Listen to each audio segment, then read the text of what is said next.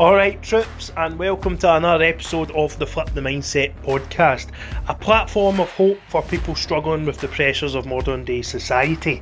Hope that we can get back from the darkest of places. Today's guest is the one and only Mark Laurie, known throughout Glasgow and beyond as the Neddy Scientist. Mark is a gym owner, personal trainer, dad and influencer, although he probably does not like being talked to. Probably the neddiest guy in Glasgow to hold an honours degree in sports science. This was an absolute pleasure to record with Mark and my co-host Dylan McGowan. Big thank you to Shanghai Tea House in Bothwell for letting us use their wonderful restaurant. I hope you enjoyed the episode. Please subscribe and like the video. Share it with friends and pull your socks up. Talking about... Guys, what is happening? And welcome to another episode of the Flip the Mindset podcast, a platform of hope for people struggling with the pressures of modern day society. Hope that they can get back from the darkest of places. This is episode 17, and today we're joined by gym owner and local hero Mark Laurie, otherwise known, as you may know him, as the Neddy Scientist. What's happening, mate? How you doing, boys? Alright? Is it going? You alright? Aye, buzzing, mate. Aye, looking forward to this one. Dylan basically had the whole podcast conversation with him before the podcast. I got all my questions in before the camera came on. I was like, save it for the camera. So what's been happening through lockdown? Tell us what you've been up to. Still doing well, I've actually trained better. See, my own training, I've trained better during lockdown. I've been eating better, sleeping better, so everything's been... I've not actually, see, day to day, I've said this before, see, day to day, lockdown doesn't really bother me.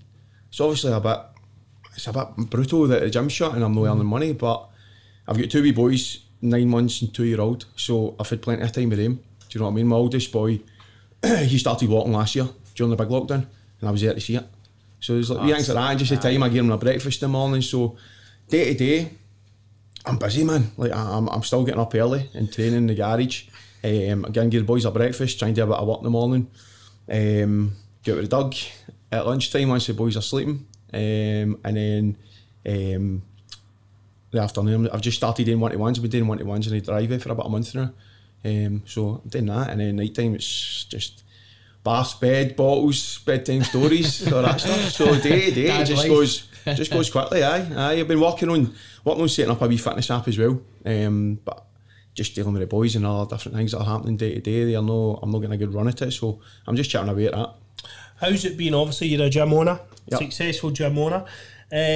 How's it been? Just the whole shift change of your gym's there, your business is thriving. Your gym's very much a community gym. It's got a great aspect. A lot of people are very dedicated to you and your gym. Especially the 4 a.m. starts, man. They start the floors like I'm going to, my anxiety's brutal, as you know. I'm up at 4 o'clock trying to get to sleep, and he's up walking the dog. Going, alright, fuckers, fucking get your act together. No, I can't. I shake your socks up. I'm like that with anxiety. He's like, pull your socks up, you weirdo. And my bed's trying to get a bit of space, man. Brilliant, but how's it been? Obviously, what's the shift been like for you? Do you know, see when it happened, right? See when the coronavirus came and we all thought everybody was going to be dying in the street and everybody panicked. When we actually shut down before the government said to shut down, I shut down on the Tuesday. The stuff came in on the kind of word started getting spread about, and I think it was the Monday, right? We might get into a lockdown, blah, blah, blah. And I just thought, well, because obviously it was a big, I'm not saying it's not a bad virus that's going about, but I think we thought it was going to have a more kind of dangerous effect on everybody. Aye. So at that time, I thought I've got too many people coming in here for my place to be the kind of at the centre of an outbreak. I've got a big kids programme, a big youth programme, so it's just too many families to come in. If somebody brings it in that spreads from my place, then you've had it. So I put, that was a Monday. On the Tuesday, I put the word out and I says, look, I'm shutting down today to decide what I'm going to do. So I had it in my head. I was like, right, what am I going to do? And I went, right, I'm not going into it yet. My wife said, is you going to sit and have a think? I says, no, I'm going to train first. I think I went a run or something. I'm going to do some training first. I'm then going to get with the dog, and then I'm going to come in and make a decision about where I'm going to go, what I'm going to do. So I don't know the feel good stuff first, because I was like, get that done, and then you're in a good mindset, a good mind frame. See, I love that. Because a lot of people probably in that situation would probably panic. Yeah. And that's panic doesn't get it done. I think that's discipline. Panic doesn't get it done, like you've disciplined yourself, done something that's good, and you've no went, I need to do this, I need to do that in 100 mile. What I've learned with business and coming through business is I don't take things personally and just get emotions out it. And just say, right, I just think it rationally, and see when I'm out with the dog, that's when I do all my thinking. And that's when things just go both, right, I'll do that. Done it this morning, had a wee couple of ideas this morning, I was like, right, let's go, man. So I done all that and I went home and I thought, right, it's not worth it. Right, I'll shut down, because we only thought it was going to be for a short period of time, didn't we? A year later we're still going to be in this. So I thought, if I need to shut for a few months, do it. If I need to go and borrow money, I'll do it. I borrowed money to start up. I borrow money. Let's just keep everybody safe. And that was before we get told anything about grants or bounce back loans or anything like that. I just went, if I need to borrow dough to survive, I'll do it. Do you know what I mean? And I'll pay it back when it's for. So I just thought, right, and I said, right, I'm shutting down. I'm shutting the place down. We're going to do online stuff, we'll do Zoom stuff, blah, blah, blah, right, everybody let's go, there's a Zoom times, let's do this. So we're all buzzing about it at the start. 6 months after, 4 Zoom sessions every day, you're like, I'm sick of press ups, man, going to sit and try to work out a new exercise. We just, but see once I kind of got things settled into the kind of new lockdown routine last year, I was like, do you know what, this is actually alright, I'm enjoying this slower pace. It gave me time to think about the business, because I was doing so many hours in the business, I wasn't thinking that, and so I was in the forest and I couldn't look at the trees. Do you know what I mean? I was too deep in, so it let me have a wee think about things. And then obviously we get started back. I'd made some changes, some improvements, things I'd wanted to change for a while, things I wanted to update. Done that, and we went back up, and then we to shut down again. So what was that feeling like? So you've had the big reshuffle, you've dealt with it quite well, you know, and then you've had the excitement of opening back up, which we thought again was going to be for a short time. No, which we thought obviously we were back, you know, no more lockdowns. And then a week's notice was it we got that you were to just close your doors again? I think it was at Christmas. I'm sure it was at Christmas, because I could see it in my head. We could see it, couldn't we? The Christmas break was coming, and we could all start thinking, oh no, they're opening for Christmas, and we're getting put right back down. Well, see, we went to the end at Christmas, and then in my head, and I was a wee bit annoyed with myself for this, because in my head, I'd got to bounce back loans and things, so like financially, I was like, right, cool, we're going to be all right. We've had to kind of change things a bit. I'm not going to make a lot of money this year. I'm not going to make big wages, but we're going to survive. I'm going to keep. We'll pay the mortgage, but pay everything's cool, sort of thing. Cool. So I'm not worried about that. But in my head, I was like, right, new year, we'll get right back at it, get the business built back up, get everybody back in person, because the Zoom sessions just died off. Pardon me. You end up with 3 and 4 wins coming on it, and then they were turning their cameras off. So I think they're just lying playing Xbox, laughing at me like that. Man, he's struggling there. And they're like banging noises, and then like going, oh, so their mum and dad downstairs think they're doing a bit, do you know what I mean? So the numbers kind of done the talking about that. So what we've done, so the news came out, I seen it's another lockdown for January, and I was absolutely furious, man. I was raging. That was the one that really annoyed us. And I was dead angry about it, and I was like, again, had to go out with the dog and try and calm down. When I go out with the dog, it's dead. It's a wee kind of gold mine I got. There's nobody about, so I was like shouting and all that. I was just furious, man. I was a wee bit annoyed with myself, because I'd put on the eggs in one basket of opening up. I hadn't come up with it. I hadn't thought, what if we don't open up? And it's and having a contingency plan. So it was I was like, I don't want to get back to Zoom, because it was just killing everybody's buzz, and me and my 2 coaches, for us trying to hink up stuff, it was like, nah. So I kind of calmed down and I thought, right, what are we going to do? So what we've done was we just sent weekly plans out to everybody, which I think people preferred, because they didn't have to do it going at a session at a set time. And it was quite good as well, because the parents could say to the kids, right, you've got that session, and they go, oh, I've missed it. Whereas if you say, have you done your homework yet? Like your homework for the gym yet? So people could take in their own time, and it would suit them once a week, on bed or whatever. So we get that out, and we kept sending the weekly kind of weekly plans out to everybody. And again, I just settled into the routine. See, as long as I get a wee routine sorted, then I'm like, right, cool, I'm happy. You like the structure then? I like the structure. I like a routine. I like a structure. Me being a personal trainer like you, and we work in the same industry to the same kind of people around Glasgow. The Zooms are brutal. I'm telling you.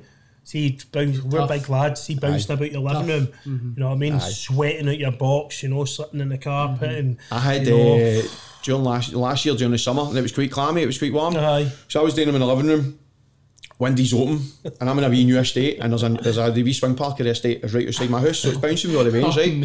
So I've got the tunes on, I'm bouncing about, windows are open, right, blah blah blah. So and then there was a group of wee lassies, about 8-10-year-old, about 7 or 8 of them, walking along, and then they've just stopped. And they're like, look at that guy. I could see, right one, look at that guy. So I'm like doing the exercises, shouting at my phone. I've got the tunes on the telly. And then the wee lassies are just like that, bang, just videoing me. Not even hiding it. Right on just stunning outside my house. Just stunning videoing. There was it before them with their phones, just videoing. Ah, brilliant, man. I'm on a wee lassie Snapchat or TikTok or something. I wanted them. Slaughtered after the range, man. I'm like, come on, man, he's a chance here. You've got to see the funny side of it as well. They were really tough, you know, when you feel like a class clown. I get that as well when my neighbour Nan, and she's like, what are you going to dance about in that living room?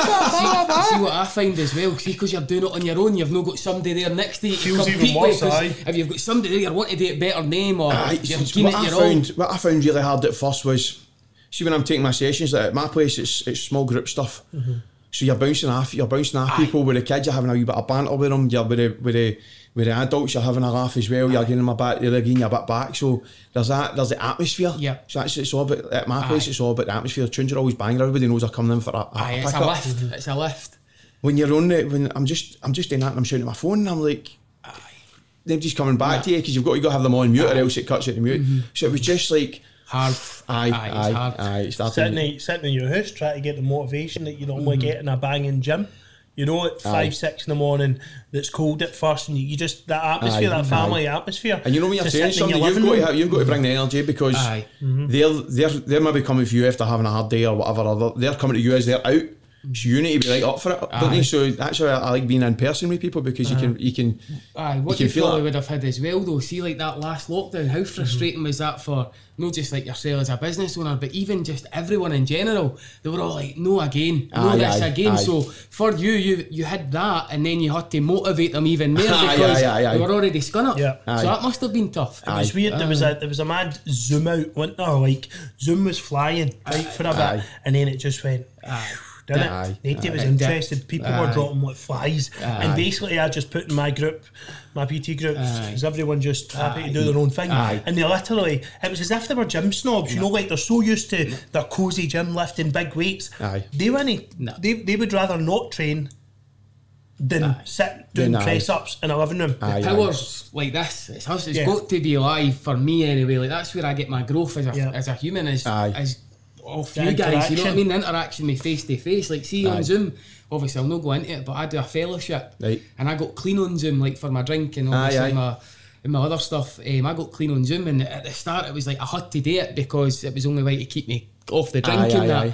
But see, after about 4 or 5 months, the novelty, it wore off, and it was like, I need a live meeting, like I need to see people, because just looking at a screen telling people your life problems isn't really and then nobody comes back and you're like, why is nobody sharing it? Am I talking crap? Or you're almost like that. Should I just go out and smash a window so I get arrested? So I just, you become self-conscious. So I see me Jimbo and Claire, the policeman, man, at least I can talk to them. Then I'm looking at my phone going, oh, who's on this? No, what are they, like, what is he wearing? What, like, just self-cut, not even taking in what the whole purpose of the meeting is.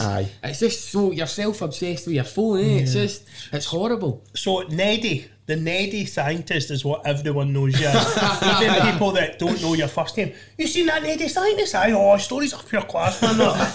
So Ned is known as a very negative term. Right?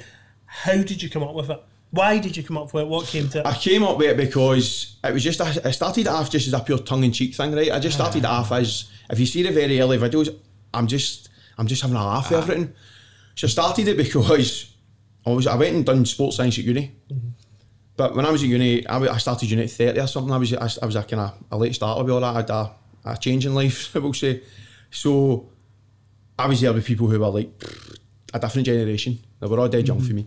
Anyway, so I was at uni wearing a trackie and all that sort of thing. So I was there, but I was there kicking about my trackies, and it just totally stood out. I love that. Just for the kind of the lifestyle that I'd led before. Obviously, we going to our chaos, Destiny, bonkers, all that sort of shit. So love it. It was the kind of Neddy lifestyle before. Then went and done my sports science degree. So because I never had social media until I started the gym. And so it was only like 5 years or something, 5 years ago when I started the gym. So when I started opened the gym, I had gym social media obviously, but I was putting everything out dead kind of prim and proper, nicey and dead professional, and you're getting likes off my pals auntie and this talking likes, you know what I mean? And see when it pops up now and I see ones and I'm like, what? No wonder nobody wanted to come to my gym because it's just fucking boring, man. And my missus kept saying to me, you need to get you out. And I was like, no, I hate social media, I'll just put the gym stuff out, I don't want to be on it. Now I'm a fucking, natural. Don't know if I say that, but I just don't care now, I just do it. Nah, you're brilliant, honestly.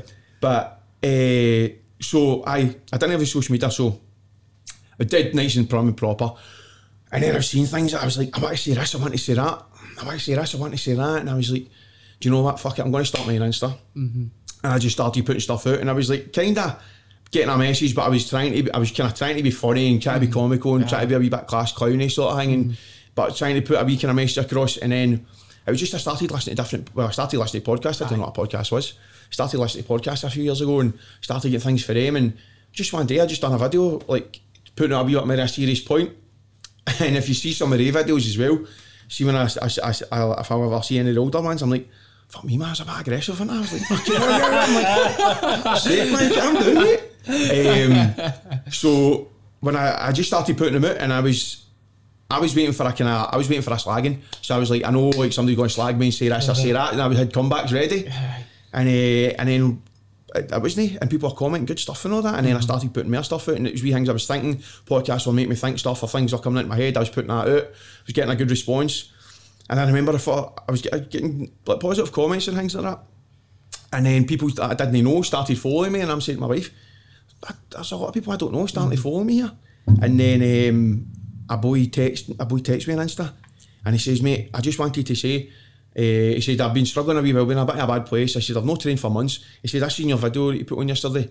And I got up, went in, had a cold shower, went to the gym. He said, I had a shitey session, but it's the first time I've trained in 4 months, and I just want to say cheers. And I didn't know how to respond. I was like, I don't know if he's taking the piss here, or if he's sitting with pals and he's like, we'll bam this guy up. Do you know? I was like, it's a great feeling, isn't it? Well, it took me a wee bit, and I was like, right, cool, mate, sounding like, cheers for the message. And he's like, no, I just want to say cheers, you need to keep them going. And then a wee while later, I get another one. And then I was like, and then these messages started coming in, and it was like, you need to keep doing them. And then sometimes I'd stop and just kind of leave it for a while, like, cause I was getting bored listening to myself.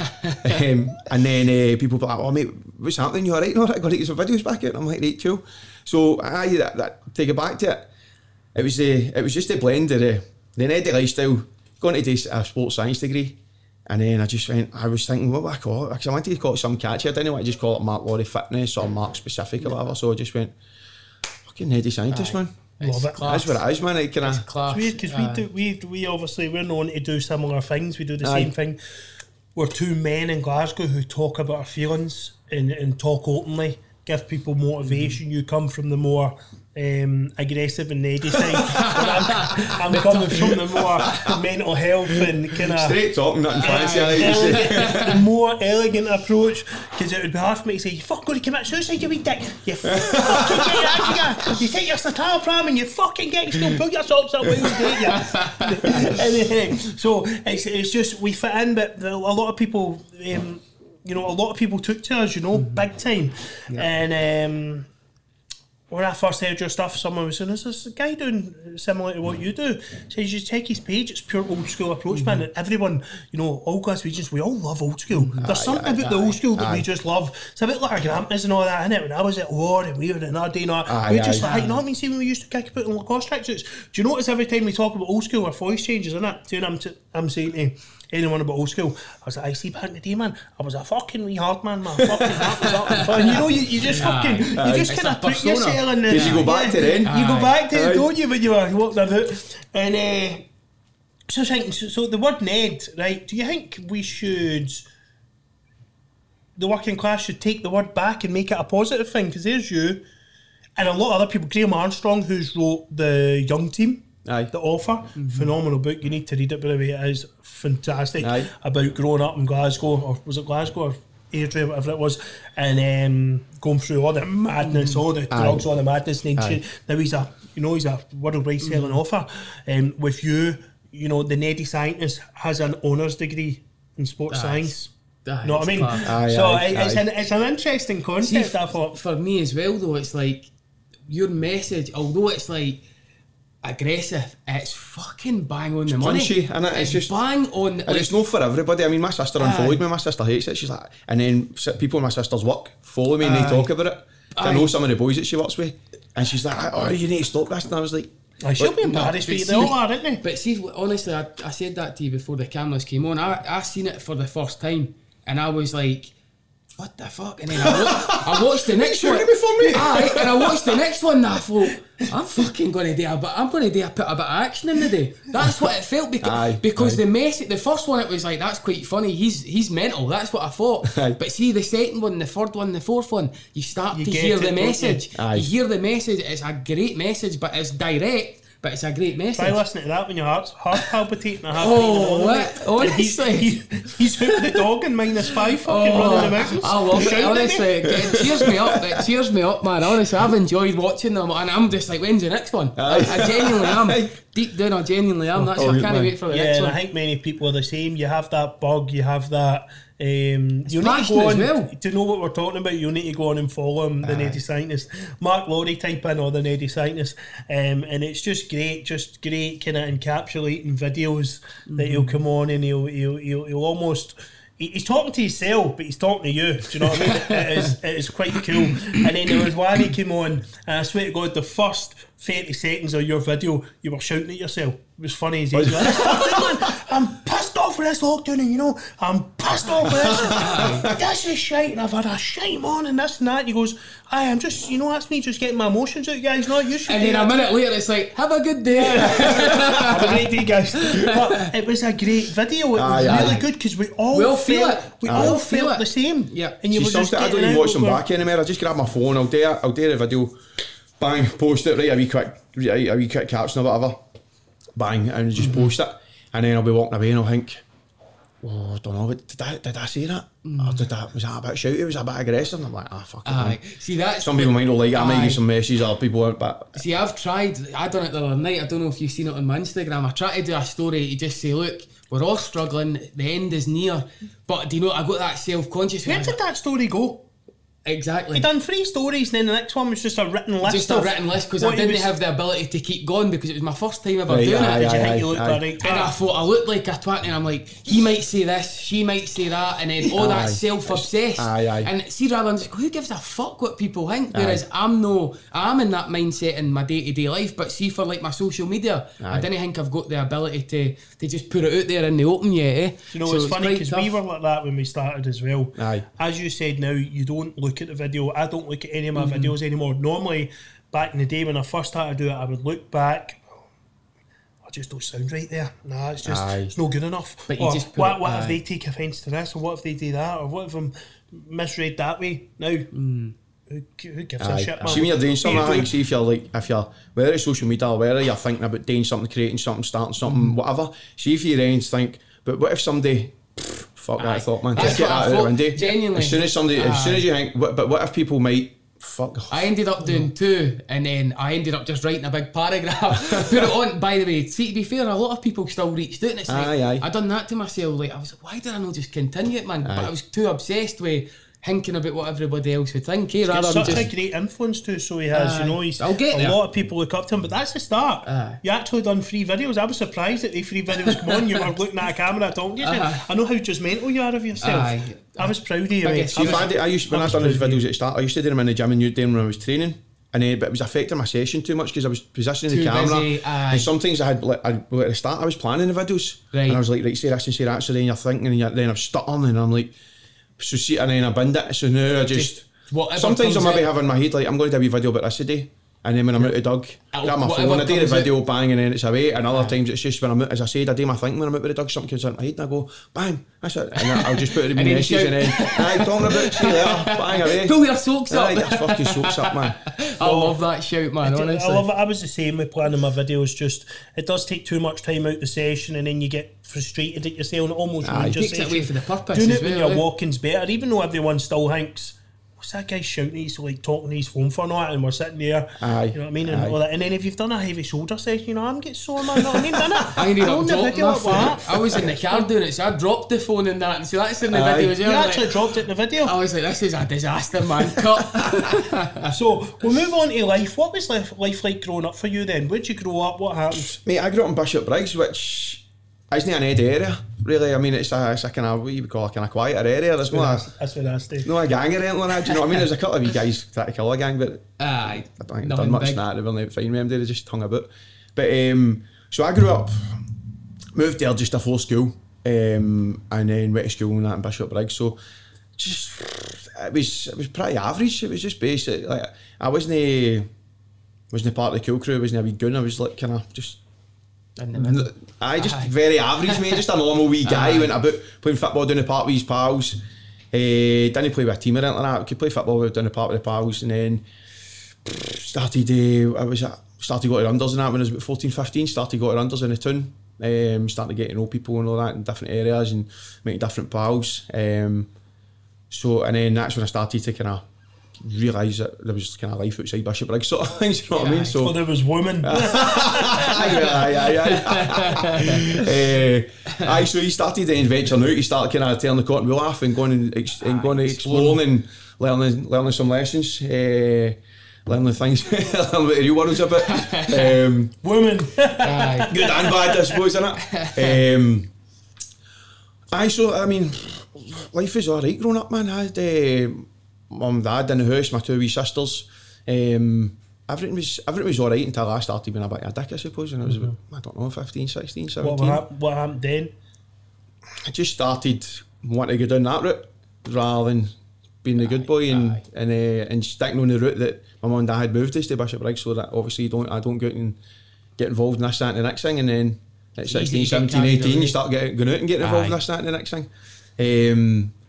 So I mean, life is cool, life is alright. Didn't have hunters with hunters I love. I had like a big kind of family with uncles, aunts, cousins, grandpa, all that. So it was always hunters good family, mate. I've always good kind of, as I said, plenty of love.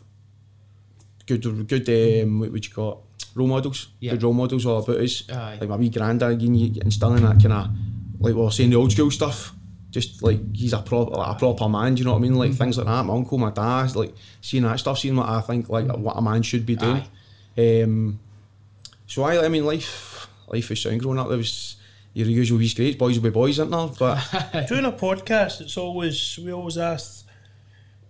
we always kind of find out that someone has a inspirational figure who kind of nourishes them and helps push them on their way to becoming an adult, essentially. Who was that for you? Probably my dad, but at first I didn't see it. Do you know what I mean? I wouldn't have seen it because I was rebelling. They were trying to, like, my dad doesn't drink since I was, I don't know, a wee guy, so he didn't want me to go down boozing and all that sort of thing. So as soon as I was 18, it was twos up, I'm way out. Do you know what I mean? You can't do it. No. So I never really drank about the streets when I was like younger. I just went to unders. That was my thing.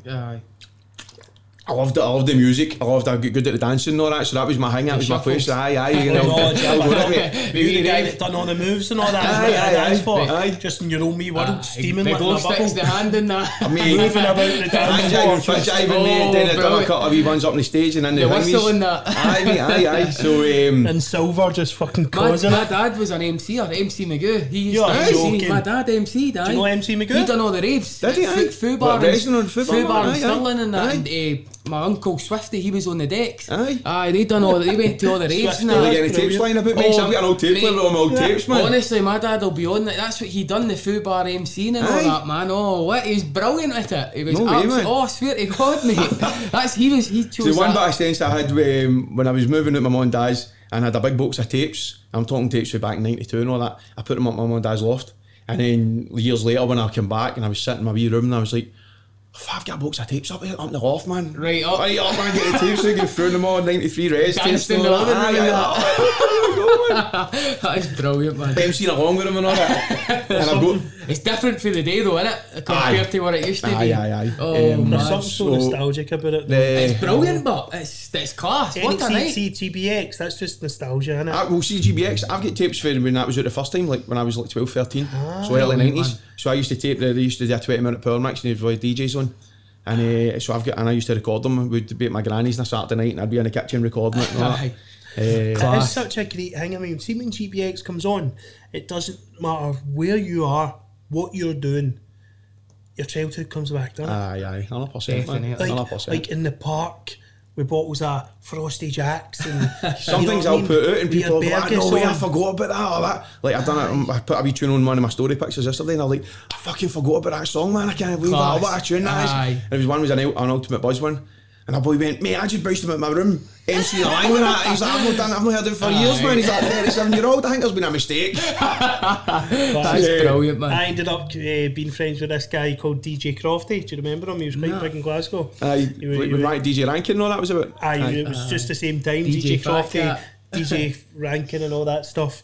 And he was phenomenal. See, we used to be out drinking and all that, and he'd be there and he would just rhyme off that MC part, man. And you thought it was just cloud nine, wasn't it? You just thought you were all superstars and that. It's a bit balmy, but it's class, man. Everybody's got it. Everybody's got it in them, man. Everyone's got it in them, and that's why when GBX comes on, it doesn't matter who you're with, where you are, everyone goes on the same level, doesn't it? So, you used to tag Neddy, so were you a bit of a boy when you were 15, 16 and what was... No, I was still... I wouldn't even, I don't know if I'd ever say I was ever a bit of a boy, mate. I think I just, because obviously you grew up in Bishopbriggs, so you weren't grown up gang fighting or anything like that, do you know what I mean? But then I went down that way, we going to rundles and then going and meeting people from different areas and different schemes and things like that, and then going about with different people, and then progressing and then going on to the dancing, like the real dancing, got to bonkers and all that, and then that's when you were getting into wee scuffles and sort of thing, and then that's when it did kind of take off, but then it was a kind of norm. You're going to build Archaeos Destiny, if you remember. Don't know, you'll not be able to. That's your dad. That's my dad, definitely. No, me. You're going to dances like that. There was always scuffles, so then it just became, I don't know, not normal, but it wasn't really a big thing. And then the Madweek years, I think I was out for a full decade. I think I just went home and get changed and that, and went back out again. 4-day pan. Went to work for a couple. Went to work for a few days, and then went out for the weekend. So the impacts of that, the kind of partying that, has that shaped you for what you are now? Is that kind of? I think. What was the big change for you? I got into a bit of trouble when I was 26. 25, 26. See, it's all coming out now, isn't it, man? I'm not a bit of a boy, I guess. I've done 10 years. I've done a 10 year straight. It was other guy. I think, well, going down that lifestyle, you're going out and partying and all that sort of thing. I mean, I wasn't happy with my day-to-day life, so I was always living for the weekend. Yeah. And so I was just getting through the week, like I hate during the week, like get through during the week, right, party time at the weekend, right, let's go, and you're blowing off all that steam. 100%. Because you've not enjoyed your week and you're just like, and then because you've been mad all weekend, you're fucking hating Monday, you're like, I'm rough, I just want home, I want to go to my bed. You're screaming yourself through the week to then go and get mad again, through a week that you hate, going to a job that you hate, eating shite, with bad habits, and then doing it all again and just no growing, no going anywhere, like cycle. Then like just getting a job here, and like always worked. I never did any periods where I was like kind of sponging or anything. I can honestly say that there's a lot of folk right now doing exactly that. 100%, and that's I was that person. I've spoke about that on the suicide podcast. I was, what you've just explained, I was in that vicious cycle for 3-4 years, and it was hard to get out of because, and then it was getting to the Monday, even into the Thursday, I'm still saying, I'm hating myself here. I genuinely, I'm going nowhere in life, as you're saying, and it was like, that weekend came and it was like just doing the same as what you'd done the weekend before, sitting with the same people, talking about the same stuff, and nothing changed, and you weren't growing as a person, if no, you were just defeated. I was defeated, man. It was just horrible, and I think what you're saying is so many people are going through that right now. So many, no direction. No direction. It's a young thing now, right? Like, see when you look around you, right, and you be honest, even if it's your friends, how many 30 to 40-year-olds do you see now doing that still? I think it just happens less often, but there's still people I know that will have the episodes. Oh, I fucked it. I was it to Monday. Oh, she's gonna have her head up, and you're like, they'll get to what it's like. They know they see the football on a Sunday at 3 o'clock. Guaranteed, man. Guaranteed. There's going to be casualties tomorrow, and I'm not talking like violent casualties. I'm talking, oh man, they'll be sitting on Monday morning like, oh no, phone off, no that. Aye, horrible. Which evidently has been leading to the odd suicide, you know, which we'll come on to. So moving on, looking at the links between mental health and exercise. Now you're a personal trainer like myself. You're a gym owner. You're a huge fitness and kind of wellness advocate. Aye. How much do you personally get from staying active and looking after your nutrition?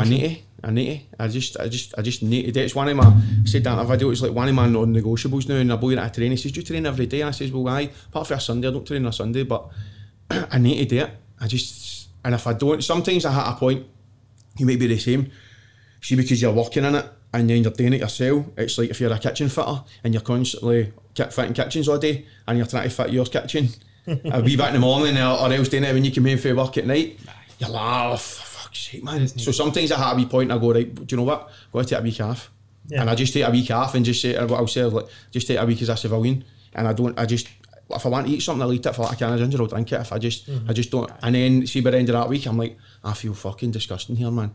Let's go, right, and get back into it again and then tidy it back up again. So there's a couple of times a year that'll happen. I'll hit that point and I'm just like, I'm not getting the buzz for it. You so need like, time for yourself as well. Like we reshuffle, because if you don't have that, same with me, I just plunder into a non-motivated, you know, big, but I think you need that time eating machine. You need that time to you do, to kind of level yourself out and give yourself a break.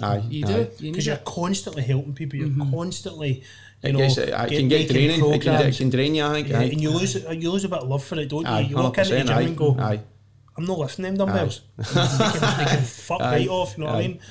And that's alright as well. See, to feel that low. I think what we need to get better at as a society is that to actually accept that it's alright to feel low at times, because everybody, no matter who you are, you're always going to go through a wee phase of feeling down, sad or whatever. But like, I enjoy it, but if it's a day or two or whatever, but just bloody living it. But I think some people, if they do feel that low, they then go, oh, I'm feeling dead low. Oh, I feel like shite. Yeah. Oh, I'm good. But they don't go, right, well, I feel shite, so what am I going to do? Aye. Do you know what, I'll get a big walk. Well, there's nothing to do. There's fucking hundreds there's hundreds to do. Do you know what I mean? Go do something. Or they'll just sit and watch Netflix or sit and scroll through their phone. And it's like, that's not going to help you. If you're feeling like shite, go and do something that changes your state. Do you know what I mean? It changes your mood. We need to get accountable that way, you know. We just need that wee bit of accountability. You need to take responsibility. We think it's just going to come, you know. We think, okay, I'm feeling okay, right? I deserve to be happy and positive right now. I deserve it all the time. I want to click my fingers and be positive. When it doesn't work like that, you know, we need to get up. We need to get moving. We need to make the necessary changes to our diet. We need to sleep earlier, or you know, if we're sleeping too early, stay up another hour. We might be going to bed at 9 o'clock. We're not actually having that downtime to just relax when we come home from work at 8 and we're going to bed at 9 or whatever, just to give ourselves more time. And I think most importantly, having that week off, not feeling bad for having a week off. See, if you have a couple of days off, so what? We're here for a long time, you know what I mean? You know, a couple of days off training nowadays, right? I train right now. I've just started training again. I train 4 times a week. I train 4 times a week, right? And that's me for a year out. I've been no training. 4 times a week. Normally, you know me, I'd be 7 days a week. Sometimes twice a day, mental. Now I'm 4 days a week, right? See if I do 3 days a week like I done last week, I'm not beating myself up anymore. I'm chilled. You know what I mean? Because no point, you know, as long as I stay structured, go my walks, do my other stuff, talk to everyone, check in on everyone, you know what I mean? I disappeared for a week there, you were like that, what you not text me for? Because sometimes I'll take myself back a bit. Need time for yourself, so I just think we need to take that accountability, everyone, men and women, especially men, to make things happen when we're feeling low. Don't just expect it to turn around on its own. Do you know what I mean? I think that's where your message comes in though, because yes, you've got the acceptance that we are going to sometimes be struggling and whatever, but at the end of the day it comes down to you, and that's what your message is. Get out and fucking get it done. See, I mean, back years ago, my mood was terrible, and my mood was just terrible, and I would get kind of stressed out about things, everything was shite, and you think the world's against you, and you're chipping your shoulder. Negative. Aye. So you're, and I probably felt worse then. See now, like, to keep my business going, to keep my house going, I've got we've got 2 wee wings. I've got a lot more on my shoulders now. But I don't get stressed, I don't get down. I was like, I know what I need to do to keep that going, and because I don't go out and get mad to it anymore, because I keep myself feeling good by training, going out with the dog, just every day out with the dog. That's me just letting a wee bit of steam off every day and just keeping everything cool. So I've got the non-negotiables that I do, things I do and things I don't do. So I know that, see whatever I've got, all the stuff I've got on my shoulders to deal with the business overheads, the house bills, blah blah blah. It doesn't get me down. I don't get stressed about it. I just go, right, let's fucking deal with it, man. And because I was mad all the time before, and I know how bad that, like, you can't think. No. See if somebody came into a party years ago and says, see in so many years' time you're going to have an honours degree for sports science. I mean, I hated PE at school. I never played boys club football or anything like that. I never done anything sporty. I jumped about my bike and played football down the park with my pals, but I never done any structured sport. And I wasn't into fitness. It was only when I got into trouble and cleaned up my act and I started training, and I was like, this fucking feels pretty good, man. I'm out running a Sunday morning, like, this is fucking brilliant, man. And so because I know how that feels and how I'd obviously quite a closed mind in, see now I'm like, right, I've opened a gym, I'm running a gym, I can do this, I've got an honours degree. So if somebody came into my party back then and says you're going to do this and going to do that, you're going to own a gym, I'd be like, get him out of here, man, he's fucking killing my buzz, man. He's tripping. Fuck, man, he's tripping, he's nut. Because I just wasn't into it, and just fitness didn't come into I would go down to my work in the morning, I'd get 3 double rolls, 2 cans of ginger and a cake. You know what I mean? And go and get a chip at lunchtime. You know what I mean? So just easy. Knowing how I felt then to compare to how I feel now, and I've got more on my shoulders now to deal with.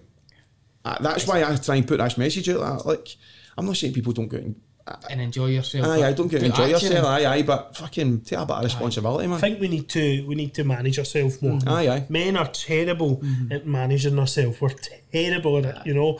And I got on at someone, not got on, I tried to give someone advice the other day, same situation, 2 kids, wife, no got time for that. Oh no, but she'll want me to do this, she'll want me to do that. I says, listen, you're putting the fault onto her. You need to then go, take responsibility. Missus, you need to go Mrs. or whatever, you know, Mrs. or babe or sweetie pie or beautiful. Keep your cringe to yourself. You need to say to her, listen, I need to be accountable for myself, and I need some non-negotiables, babe. You know, you need to give me that 45 minutes to get my walk done. Then I'll come home, bath the babies or whatever. Aye. But I need that 45 minutes, because when you're not giving me it, it's coming up, and I'm coming up to there and I'm drowning, and it's going to erupt. And then if I do go on a bender or whatever like that, then, you know, it's no one's fault, but it's our fault, evidently, but there's more chances of stupid stuff like that happening when you get to boiling point. You just go, or you end up fighting with someone or something like that, and then they'll go, well, what's wrong? Well, you've got to have that time. So I think we've got to manage ourselves. We've got to be more negotiable. This is men and women, to each other in the relationship, to give ourselves that time to blow off our own steam. I think in relationships we're seeing it a lot. Men and women are scared to say to their partner, listen, I need that time to do it, because they'll think, well, what's wrong with me? Why are you not spending time with me? Or I need you to be there for that. When we don't just go, have your time out, go and have your walk. I just got up early. I just got up early and date before the house is up, and even just now with the lockdown, I done this wee thing. It was a wee online course. Big Jed Neil done it, Dynamic Creations. Put together this wee online course, and it's just about a wee breathing technique, and then planning your day in your head. That's a kind of long story short. So I'm doing that now. I get up in the morning, I do that, and I plan the day in my head and how I want the kind of things to go, and how I think I would deal with it best, and just do all that in my head. Do a wee breathing exercise, and then I'm doing a wee NLP course, a wee online course. So I do a wee bit of that, and then I get into the garage, I train, I come back in, and I'm there for getting the boys. So my youngest is still getting breastfed, so my missus is up and down with him, he's teething as well, so she's up with him a bit during the night. So I'm then. And we kind of restructured this so that I was wanting to do this. I was still wanting to do this stuff in the morning, but then Kirsty was then having to go up and do the boys' breakfast and things like that, and she had a great sleep. So I said, right, how are we going to do this? What do you need from me? I want you to do the boys' breakfast so it can let me sleep on a bit. I says, right, fine. Well, I'll just shift that back, and I'm getting up early to do that. So I'm getting up at just before 5, you know, doing that, and then training for a bit, and then getting in. I want to work it back a wee bit so that I'm getting a wee bit more done in the morning. But so it's just sitting and communicate. Like, what do you need from me? I need you to do that and do that. Right, see my stuff, I'll do my stuff then. That right there, I think you need to talk about that more on your page, because I think you can help so many couples, mate. And I always took it from you that way. And sometimes I go to Mama and says, listen, we need to meet in the middle here, because too many of our fallouts are because you need time for that, and I'm saying no because I'm stressed with the wee man, and I need time for this, and you're saying no because you want me to do this and that.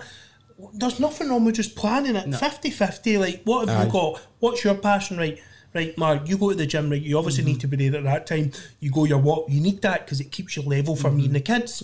You know, she needs her sleep in because she's shattered. You know, and her boobs are probably killing her. You know what I mean? And her body's just been through the horrors, because I've seen that shit. You talking to my missus, mate? I've seen that shit, and it's no nice. Do you know what I mean? What they have to go through, you know. And we need to get that respect for each other more. Communication, isn't it? I think because we are seeing many men as well who are in relationships take their own life. Many of them that are taking their own life have got a wife or a missus, and a lot of them have got kids. So we need to get this. We need to get this balance where we teach our men to maybe open up more, and teach our men to maybe be more accountable. Is easy because we just shout at people as personal trainers, don't we? Be more accountable instead of how do you manage your life? How do you actually do it? We're not taught it in school. School we're taught if we don't get a degree, we're fucked. Which really isn't the case, you know. So being a dad, your dad now. I'm a dad. He's going to be a dad, so he's expecting. So welcome to the team. So, you're a dad now. How much do you think this lockdown is going to impact our future generations? I think the kids will probably go over it quicker than the adults will. I think the adults will hang on to it for a while and go, oh, but it was because of lockdown. Lockdown fucked me for this, or lockdown fucked me for that. All right, fair enough. Some people might have their businesses been affected, their jobs been affected, so they just need, they will. So I suppose I'm quite harsh and black and white with that. You just need to adapt and you need to change. And my business has been shut for nearly a year. Well, a wee bit opened and closed here and there, but I'm fucking dealing with it. But to use a personal example, my wee boy Johnny, the oldest one, he's 2 now. We got locked down 2-3 days after his first birthday. So all his wee classes stopped, baby sensories, wee, what do you call it, his wee swimming club and all that, wee water babies or whatever it's called. All that stopped. And all the kind of their interaction, all the wee social side of things, all that stopped. They weren't going to parks or things. So Johnny basically grew up in the back garden with a dog. So, and being the oldest, there was no siblings. There's no kids in my family. My pals' range, most of them are all older as well. So there was no kind of, he wasn't mingling with our range. So his speech was they coming on as well as it should have been. I mean, he can climb fences and he can roll about with the dog. He can run about the garden, dribbling the football. Man, you want to see my football? It's unbelievable. But the social side of things, because even when the restrictions eased last year, and my mum and dad came over and they were in the garden, he was like, "Can I just stare at my mum and dad?" And he's like, "Just so he took my wee aye." But see, if you're maybe walking about in the estate, see if he sees a dog, he's right at the dog. But he's seen other kids and he was a bit kind of, wasn't sure. He's coming on now and he's in nursery, and we got a girl I used to work with, she's a speech therapist now. So she was doing some Zoom sessions with us for just some wee kind of strategies and some wee techniques to help bring on his speech, And she said, I'm not worried about anything, but his kids, his age group will be affected by this lockdown. But I think the whole thing, because I don't think they take it in as much. I see what you're meaning with like staring and stuff like that, because my friends, my best mates, wee one, he's the exact same. He's brilliant, he runs about and all that, but like see when there's like that, maybe 4 or 5 people, it's like, oh, like they didn't know what to do because they've not got the awareness or they've just never dealt with it. And it's the same when he goes to the park. It's like he'll run away for he'll run away rather than running into the sand pit and stuff like that. The older ones, for talking to parents, for the kids that come to mind, I think a lot of the older ones, the majority of them, I would say, just went both feet up Xbox. And I think, like, see, talking to the ones at my place, it's like, see, during the summer holidays, they're in training. Now, like, would you get up to the day? Nothing. Just, I'll like come in at like 4 o'clock, and I'm like, are you no long up? I just got there, I was up to like 6 playing Call of Duty or Just something. so I'm like, easy. what? And then I was like, so what you doing in the morning? You going for your money? I said to a guy, like, you going for your pals tonight or something? He's like, going for my pals? It's a bit weird, isn't it? And I was like, I was phoning him, I messaged him, and I was like, you know, just going, chat at the door, man, you coming out? You get a football here? That's like, what it used to be like, it's not like that now. Our generation, the default would have been summer holidays or whatever it was. You got up, you get ready, you went out, and you went chatting doors. You go together and says, right, what are we doing? Mum, all right, we're going to get a big game of football. Mum, we'll go a bike run. Or Mum, we'll go and do whatever. We'll go to the pictures. We'll go to you hardly see that. But they don't do that. They only, so we went out first and chatting doors and got everybody together and says, right, what are we doing? Whereas they will lie and text each other, won't they, and say, do you want to do it? Nah, can't board, nah, I'll fuck that's it. it. Do you want to go to Nando's? Aye, actually a big I one. got hitting her dad in the morning, that's for 30, 40, 50 quid now, if we were getting £2 or something, See if we can go to Nando's, we can put a good picture on, man, and then we'll update our Instagrams, man. To say Nando's, but we didn't speak to each other. Aye, then we'll go home. Unreal. No, I resonate with the wee man with his speech. Now, my baby was too young for the speech impact. But because we used to talk about, because you were a dad and I'd just had mine as well. We didn't have them. Obviously. But he was the same when people came in because he didn't see anyone. My mum seen him for the third time or the second time yesterday. And I remember Dylan came in one time and he just kind of... my wee boy was a wee bit away. He was fine with his speech. He looked at me and he was like, "What the fuck is this guy?"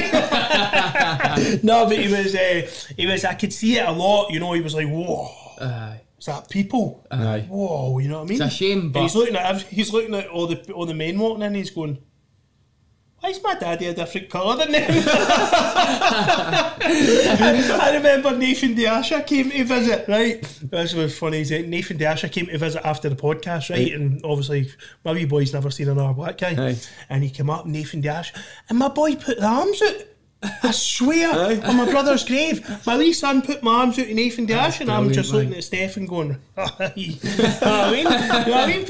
And you know what I mean? And it was amazing. Nathan held him and everything. My wee boy was right up to him, and I thought, he obviously thought he was me or what, I don't know, but it was just, the kids are brilliant, aren't they? They're so... They adapt, I think. So, the word Ned is basically a dig. You know what the non-educated delinquent, class, so that's how it's a kind of laugh. Non-educated delinquent, but the Neddy Scientist has a degree, as we've talked about, right? So you've told us kind of how you came from it, but let's talk to anyone else who's maybe had a life for the schemes or anything like that. You went exactly from the schemes, but you know what I mean. I had a life and is maybe. Not a Ned, but we talk about being just boys will be boys, innit? Boys, just being a boy that we all wear. Do you know what I mean? Is it on for them to go and get their degree? 100%, man. What would you say to them? I see, because I went to college at first, so I went to college. I got the ball on the deck. Went to college, got into a bit of structure. Enjoyed the fitness thing. Everything made sense to us. I was like, I'm good at this. I'm getting something. I'm making sense. I'm understanding here. I was answering things. And it was just talking to one of my lecturers who was the same age as us. So we used to, out of class, we used to just sit and talk to him like we were pals sort of thing in class, game his place. And he was working at St Mirren at the time, strength conditioning. I was talking to him about it. And I said, he said, you need to go do sports science degree. I said, he said, well, why don't you? And I'm like, mate, I'm fucking nearly 30. I'm going to finish uni at 30. I just need to go and get a job. I need to get my mum and dad's. That was just because I was banging my mum and dad's house, and it's like, so I need out of here, do you know what I mean? A grown man, do you know what I mean? So then, it was the thought of going to uni. I was like, and I went, do you know what, fuck it. I mean, I had half a brain at school, I just didn't use it. I'd done all right in 4th year, and then 5th year I just went, fuck that, my head was in, and away with the dancing. So, I think what I would say is you really need to want to do it. You really need to want to do it. You really need to want to be there, because uni isn't easy. Uni's no... Especially being older, there's no social life there. I was there for, as I said to a few people, and I'm here for real, it's my fucking last chance here. You were doing group work with people, and I was like, going to stop fucking about. We need to get this done. So, one thing you really need to want to do it, and it needs to be, you can't just say, oh, I fancy doing that course, because it's hard, it takes a lot of your time. You need to do things when you don't want to do it, and sitting, putting your work together, you're doing your reports, your essays, whatever, your research. some of it just doesn't make sense. You've really got to think, right, fucking break it down. So you really need to want to do it, but there's nothing that can stop you. People might say, oh, but he's for Bishopbriggs, people for Bishopbriggs go to uni. I stayed in Bishopbriggs. I fucking hung about everywhere else. I hung about all the north end. So Bishopbriggs isn't kind of what they say it does. There's a wee part of it that's good. Aye. You know, it's just I live there and I walk through it. I do my hour and a half walk through Bishopbriggs every night, and there's a wee part that's nice, and the rest of it's just the same as anywhere. Aye, you know what I mean? In Glasgow, it's all the same. So I would say it's there for you to go and do it. I mean, like you get one fucking crack at it, and that's the way I see it, man. Like, when I was at uni, was I still at uni? I can't remember, but anyway, I think I just finished uni. And I was thinking, right, what am I doing? I was chasing a job in football.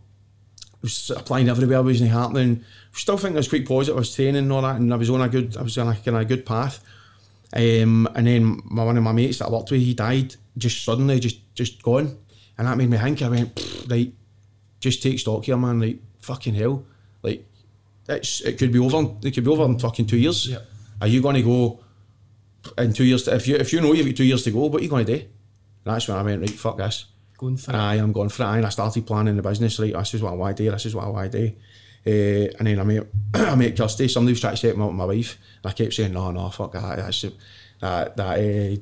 Getting the thing with the set-ups and all that, it's just embarrassing, awkward and all that. Mm-hmm. And I went, fuck it, I'm going to go and see that lassie. And then fucking 5 months later or something, we've done with her, and then we were married like a year later and that. So that just made me think, right, what are you going to do? If it could be over soon, or are you going to get to when your number's called and you're an old guy and you go, fuck man, I wish I'd done that. I wish I'd done that. Do you know what I mean? That's it. So that was a big. I mean, that was quite a tough point, obviously, but that was a point when it was a big change, and I just thought, right, let's look at things differently here, man. Like, why do you think it always takes that big life-changing situation, like someone close to us dies, or we nearly die, or it's a big divorce or a split up or a huge accident or something like that, to make us I think it's like an electric shock or something. Because it just kind of, because I said when I was like 25, 26 and I got into trouble, that was a boof, right, fucking hell. And then you've got time to go and think, and you're like, right, and you're taking stock of things, and it just kind of hits you, aye, and you go, right, boom, that's not happening anymore. We're going that way, and you start pursuing that. And as I said that in a video, when that happened, and I started kind of moving forward and going to college and the fitness and training and all that.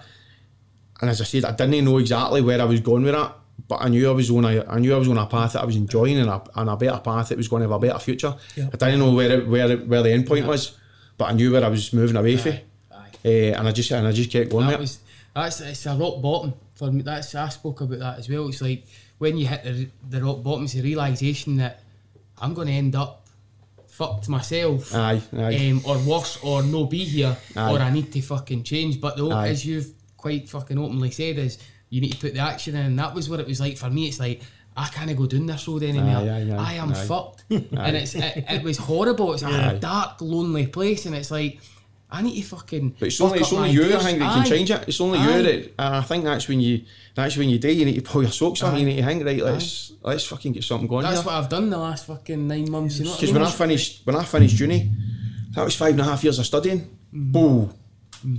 What did I do now? I wasn't even going to go to graduation. I was bothered. Like one boy I was pal with at uni, and I was like, so it was nearly like, oh, let's graduate, let's do it and all that sort of thing. I wasn't part of that. I went to uni, went away, and back in. You worked hard. So, talk a wee bit more about, you're into combat sports and you like your boxing. I like a wee bit of the boxing. You're always on that boxing where you're like, do you put stuff on like who's going to win the boxing and be combos and all that? Sometimes I'll stick a wee bit on if I'm watching something. I'll put a wee bit on. What do you think of these YouTubers getting into the boxing world? He won last night, didn't he? Aye. It was a UFC guy. I think it was Askin. He was fighting. Tell he's got some amount of money in that, Paul. Do you know what? I mean, as a boxing purist, like I like everybody's into the MMA and the UFC. I maybe like a couple of characters of it. So like Ngannou, if you listen to his podcast with Joe Rogan. So you just boxing, love boxing? I like boxing. I've always liked boxing. Even when I was a wee guy, I remember sitting up watching. My dad would let me sit up late. Like we'd have to. I'd kid when I was going to my bed, so my wee sister would go to bed, and then I'd get up, you'd do the stair, and I could sit and watch your boxing. And you were excited, you felt all done. It felt like it was a big treat. So I grew up watching it, and I've always just liked the boxing. And when I started getting into the fitness and then I had a wee go at it, just going up to the wee amateur club and getting punched about half 10 stoners, man. Cheers, mate. Many is there in here, man. So I like the fitness, I like the old school training, I liked that. It was just good, man. Like the kind of just old school, no frills. You could smell it in there. Do you know what I mean? I like that. So I don't go to the club anymore. I've just not got no good time, man. I need to train my own place and that's it. But last lockdown I hung a bag. There's a wee field there behind my house, so I hung a bag of 20 trees and I was out there batting the bag about and that, just trying to stay sharp. And, it's a disciplined sport as well, boxing.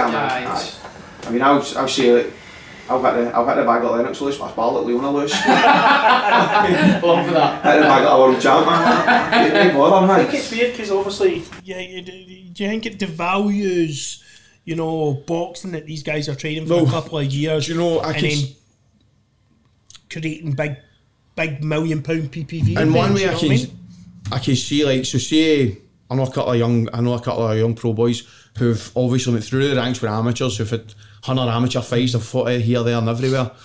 They've then turned pro, they're choking to get a fight, they're trying to get up the ladder, and then they just see somebody coming in who's getting a pay-per-view. So I can see their point of view that I would be annoyed with that. Definitely. I just looked at it just as a kind of person and just said, but me, well done to them, man. They've stepped to the ropes. They're getting in, they're having a pro fight in front of cameras and all that. I had a fight organised that never happened, so my nose got broken a week before it. But I never even told my pals. Because I just wanted to have one fight just to say, listen, I've done something. But I never even told my pals, I never told them because I didn't want them to do that. I just wanted to go and do it, and then that was it. In case I get sparked out in the first round, everybody slaughter me. But so they guys, they're stepping near the ropes, they're getting in there, they're doing the training. They've built up their own profile as a YouTuber, they've not built up, but they are going and doing it. So in one side, I go, well, fair play to you. You've done the work to build up your profile, and people want to see it. Boxing fans might not want to see it. YouTubers and the YouTube fans might want to go and watch them. See, you're right, because I think it's fair play as well. It does devalue the boxing and that, but it also shows what can be done and maybe if boxers should broaden their horizons as a young boy and go into many sports like boxing and then other combat sports, because these guys are going in, like your Jake Paul, and showing not bad boxing attributes that are on par with some of these top amateurs that go in and don't have a career. And it shows that the whole boxing thing I've been noticing now, I fell out of love with it because it's camaraderie now. It's like a circus now. It's I'll beat you and I'll say this to you and that. And they're only fighting in the ring, they're not battering each other on the street. They'll just get the gloves on, and it's a conditioned sport that they bring all this camaraderie to. I'm going to punch your face in and all that crap, and all this kind of squaring up to each other and all the stuff that doesn't happen. Talking shit on TV that everyone buys up to. It's our fault we get into that. But what happened was, with MMA and boxing, right, there was a mass influx of unpure boxing fans, would you say? Because you get your purists who love boxing and just study it, and they're boxing mad. They're raging about these YouTubers, but you get there was like millions of people who just jumped on the pay-per-view bandwagon, went there from YouTube, from MMA, from everything, just to watch a hype-up fight. You get people who aren't even boxing fans all sitting around them steaming, don't you, on a Saturday night at a party, watching these big matches because they fall in love with the brand of the person. Do you know what I mean? So you've got to understand that, and that's what brings the money now. So it is that way where you're thinking, well, fair play, you pay to watch them. You moan about it, and I guarantee you'll pay to watch them. The biggest example of that's Conor McGregor fighting. Who did he fight again? Floyd Mayweather. Going from UFC to boxing to fighting. That was all just I never watched any UFC until Conor McGregor came on the scene, and somebody said to me, "Have you seen this guy? You heard of this guy, Conor McGregor?" I went, "No, is it UFC fighter, Irish guy?" He's like, "Go and YouTube him," and it was when he was fighting Jose Aldo. So I didn't know, because I didn't follow the UFC stuff, and it was when he was fighting Jose Aldo. And I YouTubed it, and I was watching the press conference, he's grabbing the belt off him and all that, and I'm like, aye, that was all so he's a character, everybody knows who Conor McGregor is. He's a money maker, isn't he? So everybody wants to fight him for that. I don't sit up to 4 and 5 in the morning anymore for any fights, they just are fucking gone, man. Aye. So I'll just record it. Aye. But I watch him, I watch Dan Till, and I watch Francis Ngannou. Aye, because I know the characters of them. You just like the personalities. And Ngannou's story is just fucking unbelievable, Darren man. Still's good as well. I like his story, like the Darren Till's he's unhinged on the new, isn't he? He's mental, man. He's a character, isn't he? He's just watch him. He's literally, you want to watch him and listen to him, and stirring pots everywhere. He's great. He's a great guy. But that's what some of these folk are in it for as well. Not the passion of the sport. They're in it for you'll watch him, you'll buy his stuff. So they've built that profile. Do you know what I mean? So whether I'm not a big MMA fan, but I like them. Aye, I follow him and Conor McGregor. Conor absolutely exploited the market, didn't he? He came in, exploited the market, made more money than sense. He's bigger than the UFC. And then he just left for a while, didn't he? And then he was just carrying the UFC back, didn't he? But it's quite incredible, because there's probably people who are better fighters than him, but they've got no personality. The personality of fucking phone book. What you see's happening now, though, right? There's pay-per-view events now getting more views than a lot of the best boxing fights, like Justin Bieber's going to fight Kanye West and all that kind of crap that's coming out now, you know what I mean? All these is that just an example, or is that actually happening? No, I hope that's an example, but you can see it, you could see it happening, couldn't you? Just people out of nowhere, a guy from Neighbours is fighting a guy from EastEnders, you know what I mean? It's all money, and then everyone jumps in the bandwagon, so we create our own demise, don't we? We create our own shit. Well, people moan about the pay-per-views, and I'm like, well, boycott them then. Don't pay it. Don't, like, there was like somebody who was doing what do you call it, an appearance at a nightclub, and he was like getting 10 grand. I was like, well, it's the public's responsible for putting that person on a pedestal. Exactly. That's what we spoke about before. It's like all these like programs like the Love Islands and all that. We're speaking about them on Twitter or whatever social media platform it is. We're actually we're promoting them because we're talking about them that much. We're tweeting about them that much that their profile has just gone from there to there, all because of us. It's all down to us just talking about them. Who do you think's going to win the Joshua and Fury fight? Fury all day long. I don't know, man. Fury's a boxer, I don't know. I think it will be funny in the run up because I think Fury will then try and get in his head, won't he? And I think he can easily do it. Cause I think so. But I think Big Josh keeps that clean cut corporate persona, doesn't he? But I think behind the scenes he's no as clean cut as Fury's a character as well, isn't he? I think he's got that scheme boy in him. Joshua. So I think he'll get angry and whether he can take that or whether he gives him it back. Because I remember Joshua was talking about it was something on Twitter and Tyson was giving him a bit. It was a couple of years ago. And he was in the motor, they were going to a training camp or something, and he's like, usually I just let hands go, but he started saying, I'm like, hold on a minute, you fat fuck. He's like, call me a ring moment with Dr. Dre on, man, it's feeling for like a gangster in the motor with all the boys, man. I was like, hey, fucking hold on a minute. And it's the first time that he kind of let crack for that. Came out his shell a bit. I think Fury's got that as well, though. I think Fury's, I just idolise him for where he came, like all the suicide stuff and all that stuff, and where he is today and all the weight loss, and I just think he's a good example to like the younger generation looking up, that if a big grown man boxer who can box anybody in the world can feel that low, I've been trying to get Fury on the podcast for ages. I think he'd be great. He was on Paul Mortimer's. Do you follow him? No. He's a worldwide known kind of life coach, motivational coach. He went on that and he was really, really good on it. He opened up, but not fully. He was guarded on so many things, so I don't know if he still maybe has a lot of issues or that, but he's just an epitome of, he's just a great, I love watching him. I think Joshua will beat him. Do you? Aye. You think Joshua will beat him as well? I think Joshua. Do you know what? I don't think you can say any. I couldn't say either way. I couldn't hang my hat in either because I think. I don't think I'll put a bet on it. No. Because that's. I think by Josh hits like a train, doesn't he? Aye. Joshua hits like a train, right? Fury's the dancer, isn't he? He's just a phenomenal boxer. He's just awkward, isn't he, man? Aye, Fury's just awkward, and he's just Joshua brilliant. For that Ruiz. The thing is, Joshua Wright was going well until Wright gassed him. Remember Wright hit him? Let's be honest, Wright should have bet Joshua. Do you remember Wright hit Joshua and Joshua gassed Damien White?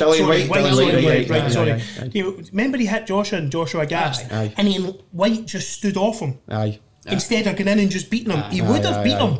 And then Joshua came back. I thought, luckily, White was better than them all. To be honest, I think he will come back. Man, see, listen to some of his interviews, man. Big Dillian, I think he will come back and beat a few of them because he's on it now. He's doesn't back give up. When you seen Big Dillian fighting, who was it? The big Russian. He just rematched there. Yeah, he was much more measured and picking his shots and just more. He was more disciplined in regards to actual boxing and tactics. I think he's back. I also think he had a bit of bad luck. He was caught a few times. Just a wee bit. Boxing has a huge bit of luck in it with maybe you could call it luck, couldn't you? Sometimes if you're caught at the wrong time and the wrong balance, you're maybe just off balance. I just think Fury getting up for the fight with. Who did they fight? Wilder. Wilder. He looked out and he gets back up.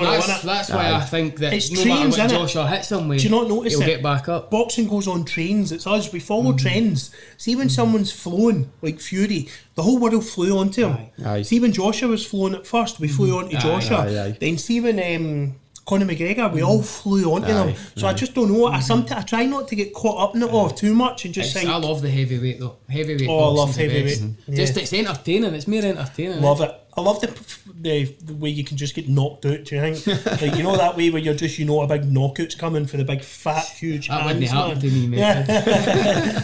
Okay, I want to talk to you about taking care of your body. Right. Proper recovery from injury, which is a big one these days. I got a lot of messages off young footballers and sports athletes, semi-pro or pro, about recovering from injury, and they don't know anything about it basically. And the pressures of training through injury is another one, which I trained through my knees. Because they want to hold on to a deal, don't they, or they want to get another deal? Yeah, exactly. So, what's your opinion on this?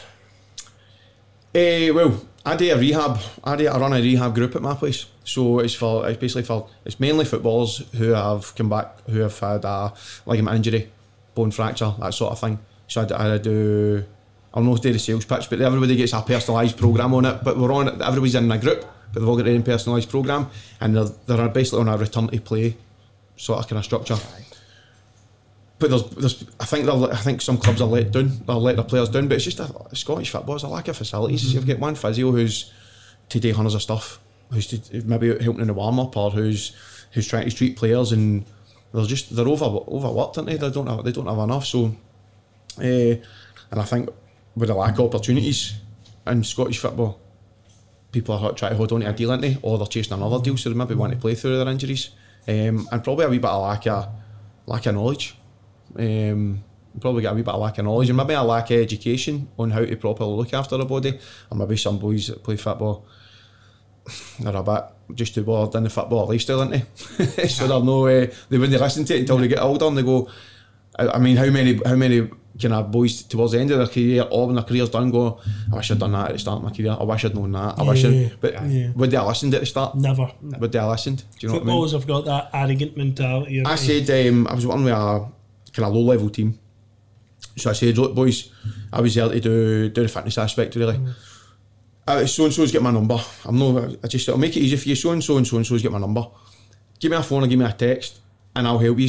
I think I was at uni or college at the time, so I was just keen as fuck, wasn't I was like, give me a phone or a text, and I'll help you. If there's something you're lacking, something you feel I want to get stronger here, or something you want to improve, I get about 5-6 messages. Big man, I'm going to Ibiza in the summer, man. What's the best way to get a six pack? Big man, how do I get my arms bigger? Blah, blah, blah. And I was like, not one of them said, I want to get up the levels. I want to get faster. I want to get sharper. I want to get stronger. I want to get quicker off the mark. I want to get stronger on the ball. It's instant. It was just, I want to look better. See, I got it off Greg Wild, Wildy, and another couple of players just, big man, how do I get a six pack for summer? I was like, you should be focusing on how to get rid of the belly for your football. Get rid of the belly, get into shape. Wee roadrunner. And you could be better and have a better career. Do you know what I mean? Aye. But instead you ask me a 6-week plan to go to Ibiza. What do you care about? Do you care about just looking good in front of people? They want that and going instant to your result, holidays? though, They just think that you can just click the fingers. Why don't you get better for your profession? And then feel better in yourself playing your football? You know, when I was at football, I felt the pressure to train and play through injuries. I was under a lot of pressure, and it's not that I didn't listen, it's because the way my mental health was at the time, I listened too much. I just listened to them too much and didn't listen to myself when I should. Do you see in the gym, through people you train and the family that you've created in the gym, do they try and train through their injuries to keep you pleased, or to kind of... No, I'll say to some of like the parents and things like that with the youths, tell me if they're injured, send them into the gym, because someone will say, oh, he hurt his wrist, so he's not going to come to the gym. I'm like, no, send them in, because I mean, some of the wee guys are pro youth, are good level boys clubs, they're chasing the dream of playing. If you were at a full-time club, or if you were at a high level club, you wouldn't just say, I'm not coming to train today because I've hurt my wrist or whatever. You would be in, you'd be doing what you could, you'd maybe be working with a physio, or if it was a decent setup in with a sports scientist, strength and conditioning, whoever, you'd be in doing training, working around your injury. So I always say to people, look, tell me, I'm not the gaffer, so I'm not your gaffer, I'm not going to tell you you're not playing, but I'll advise people, listen, you shouldn't be playing. I mean, I've had boys come in who've maybe got knee pain, and do some simple kind of observation tests on them. They can't stand on one leg, they'll do some single leg stuff, their knees all over the place, they've got weaknesses here and there. I know, but I've got a cup game coming up, and I was like, well, see if you go and play in that cup game, you're that unstable there, you change direction, you land wrong on that, but your cruciate's done. You're going to be out for longer as well. And you're done. But, so I try and advise them as best I can. How important is it, do you feel, how important is it to try and prevent injuries? Oh, mega! That's what my youth programme is built on, injury prevention. That's a big thing, because the majority of injuries in football is the non-contact injuries. So the majority of knee and ankle injuries is non-contact. And that's what I'll say. The person, like, how many times did I have done my ankle, just twisted, landed funny, changed direction. Cruciates go, many people have done a cruciate when nobody was near them, they've twisted the wrong way. Obviously some get done in tackles and things like that, but so many, there was nobody near them. Bang, it was just, and it's down to weakness, it's down to the body not being able to absorb, not being able to control that change in force, or the change of direction and the force that gets through it. So my youth programme is built on injury reduction. What's the best way to prevent getting an injury? Making your body more robust and working on the full package, working on everything. The amount of people say, don't worry about his legs does, his football does his legs. No, it doesn't. No, it really does. Football does football. Football does football. Or they goes to a boxing club to get him fit for football. No, boxing will get you better at boxing, football will get you better. Come to me and I'll get you stronger and more athletic and more robust. And get all the muscles firing and get all them. And that's hence the name specific. And it's literally just ignorance. I've seen it in football when I played professional myself. All footballers, not all of them, mostly are ignorant. See the ones that do go for the extra training, put the extra work on, they get caned. Kenny Arthur used to do it all the time. People, what are you doing, extra stretch and all that? Ignorant, see going to that when you're injured, turning up for training, what am I here for, and all that lazy attitudes. And that's why Scotland's where they're at. That's why we're terrible as a nation and we're not producing world class players. We know that. Why not change it? Who's sitting in these seats that are just going, why aren't, I don't know, I don't watch Open Goal and all that, but are they pushing that kind of thing on Open Goal and stuff, or is it all just banter? No, it's more just banter. Why aren't we putting this stuff on Open Goal, a show that can maybe make a difference? Go and talk about why. Well, Si did mention, actually, Si mentioned that he was talking to an Ajax coach, and the Ajax coach said that from the age of 9, I'm sure it is, for the age of 9, the kids in the Ajax Academy 3 times a week are doing injury reduction, strength and power. Yeah. Stretching and all that kind of stuff. But we all know that. We know the Dutch programme. So why they not doing that here? The Dutch programme is on. He's a shooter, you say. But that's what I'm saying. They've got people like yourself who are qualified in that. Why not use you better and people in your industry better? The reason I set up my own place was because I had done these positions and voluntary positions and wee jobs here and there, and your facilities were just, we've never had the facilities today, and I just get sick of it, and I went, do you know what? That's why I'm going to open up my own place. I'm going to get a big start-up loan, kit it out properly, and let's do it right. And if people in, we have young boys in who've then been picked up and went to, like, a wee guy went to Hibs and all one, he's at Celtic and things like that. And the sports scientists are then getting on to do the gym work. They're miles ahead of their fucking lighting, because they're doing Olympic lifting and all that, and they're doing their squats or deadlifts, so they're getting used as the demos. And then one wee guy moved to Hibs, and then the academy head of sports science at academy pulled him. He says, what's happening to me, man? Because all the wee guys were all over the place, they couldn't do lunges right, and he was doing a more advanced one, he was doing a decent weight. The wee guy was only 11, 12. He's like, what's happening, where have you been? Another wee guy, other boys have been used as example at the team because they're strong, robust, and they've got a good physical literacy. But that's what I only do the basics. I'm not doing it in fucking groundbreaking. But see, that's the difference from probably making it and no, because I think with the young, especially young boys, they think they just need to turn up on a Saturday and play well and they're going to make it. It's all this stuff in the background. The difference is hard work and discipline. I've been in gyms and seen Rangers and Celtic players and they can't lunge either. They're terrible. That's what I had an ex-Rangers player in and the stuff I was doing with him, he says, mate, I've not done this. And he did a decent career. He said, I've not done this since Rangers youth. Ever? And he'd been about down south and that as well. He's like, I've not done this since Rangers youth. I'm telling you, it's the worst. I've seen Cal McGregor come in and train.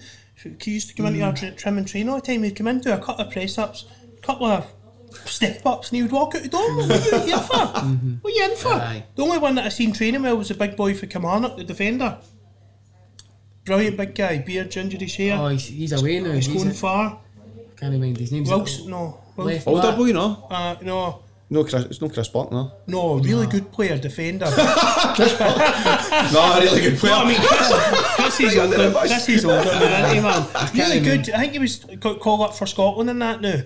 He might not be at Kilmarnock anymore. Stephen O'Donnell? No, not O'Donnell, no. Big centre back. The left side. Everyone was talking about him, big centre back. Big I think I know who you're talking about, I think. Anyway, he was in Olympic lifting, solid as a rock, man. Just brilliant. Big specimen, and now I think he's away down England. So you see that, but most of these I've seen all sorts of, I won't name them, all sorts of Rangers and Celtic players playing Dane. They can't do a gym session. They really don't know. They don't even know what to do. Any football specific patterns they don't know. But when I played as well, you get a physio one, and it's all people for uni. You know, most physios that are in the football clubs, it's not just people they call in for uni. They come and they're starstruck by some of the boys that are there or whatever, and they won't shout at the boys to tell them what to do. The boys will walk in as if they're... We need a mindset change. We need it. You know, we're not, obviously, we're not the best footballers in the world, but we're very, very experienced, over 10 years experience personal training, and it just needs to... I've got a couple of young lasses in my place that are decent level in the girls' academies. And one of them in particular is she's pushing on to, she's been up training with the first team with Rangers. Brilliant. And the stuff she's doing, I mean, she to train, she's a dream. She just turns up, gets it done. Gives you a wee high five, right, Mark? Some of them, you maybe need a wee bit of encouragement. Some of them need to tell, hurry up. And some of the players will say to me, listen, don't be shying about their arse and chinning them a wee bit.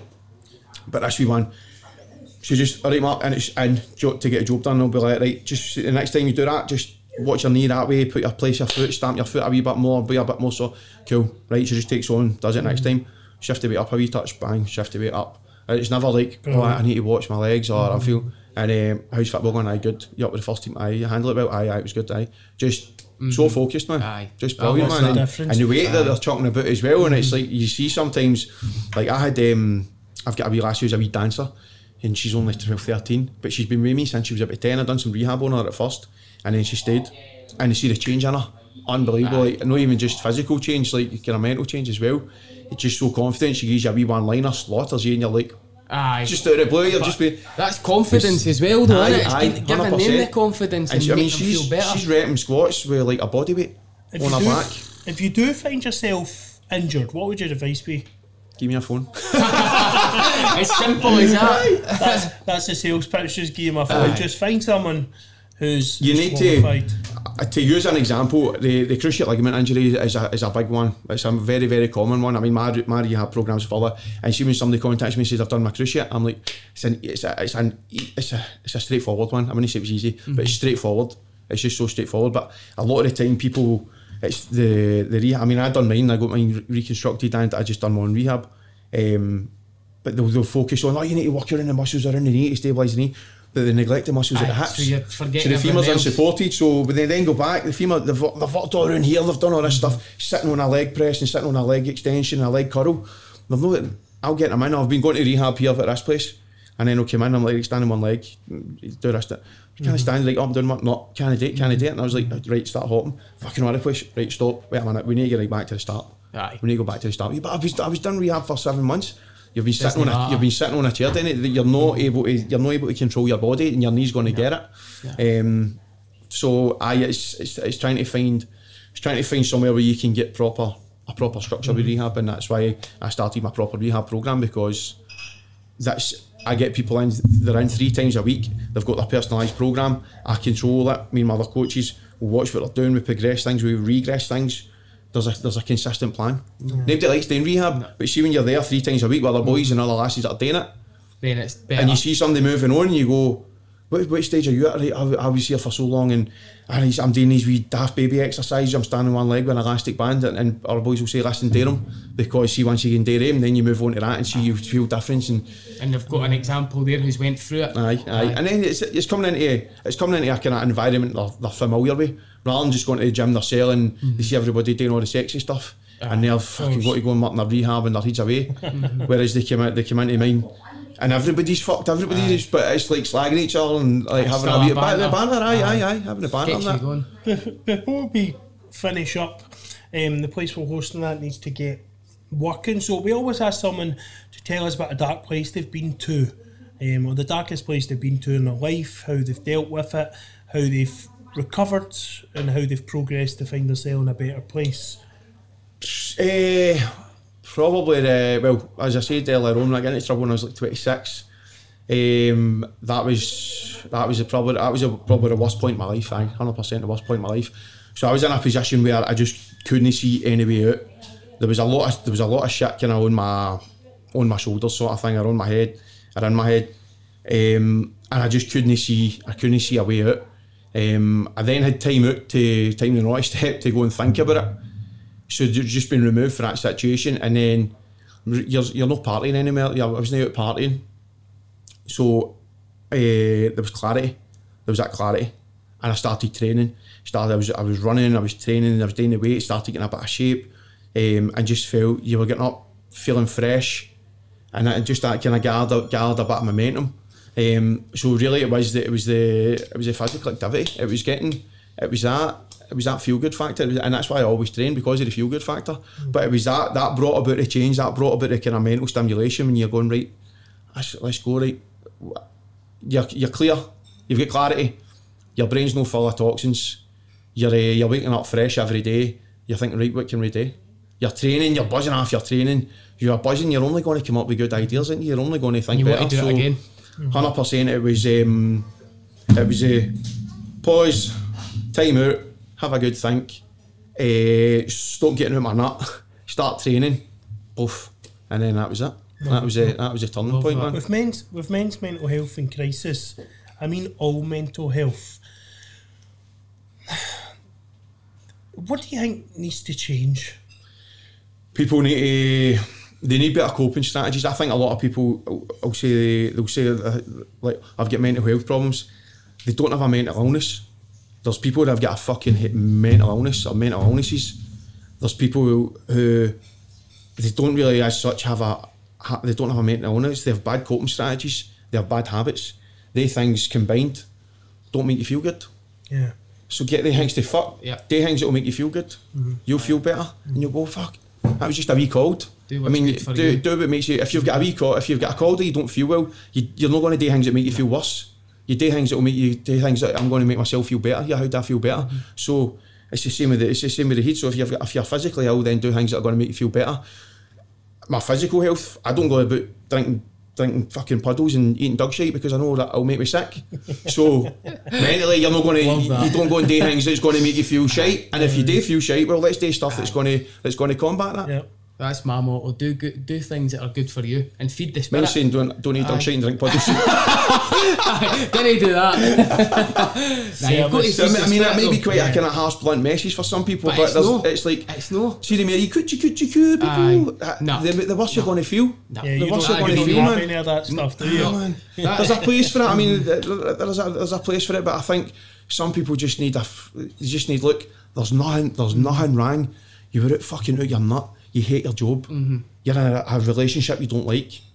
Change your things. It's a direct message that you've got, but it's 100% accurate, mate. And I can definitely speak for that, because as I said at the start, I sat in that self-pity mode and I wanted everybody to do it for me. But the only way I've got to sit in this chair right now is because I put the action in. And you're direct, but you're fucking bang on the money, mate. And that's the truth. Action over anxiety. 100%. I think we need loads of different people leading this fight. Yeah. We need people like you, we need people like me, and we need people like psychologists and all that there, because it's a direct message, it's amazing, but it won't work for everyone. So this is why I'm doing this NLP course, because I want to understand how the brain works better and how you can change, because I've done NLP sessions with someone and it just totally changed my thinking. And then there was a wee block, a mental block I had, and we doing an NLP session, it unlocked it, and it was something I didn't know, it was at the back of my head, it was something that was kind of holding me back with business. And it blew my mind. I was like, I can't believe I'm carrying that about, but didn't think about it. It was like, so that's how I'm doing it. And I've done some more sessions with them about just kind of, it's like, I say to people, it's like, see, you tidy the house, you tidy your cupboard, you tidy your desk, you tidy your toolbox, you go, fucking right, I know where everything is now. Let's go. It's the same with the way I do the way I use the NLP things. It's just to tidy things up. Yep. You've got all these ideas, all these things in your head. See, when you fucking tidy them up and put them in the right bundles. Right, Joe, let's go. See, this is a good example as well though, right? So you've got a great message and you've got a great message. Two completely different ways of putting your message out there, but I can get so much for you, and I've definitely got so much for you. So as you said, 100%, you are completely similar.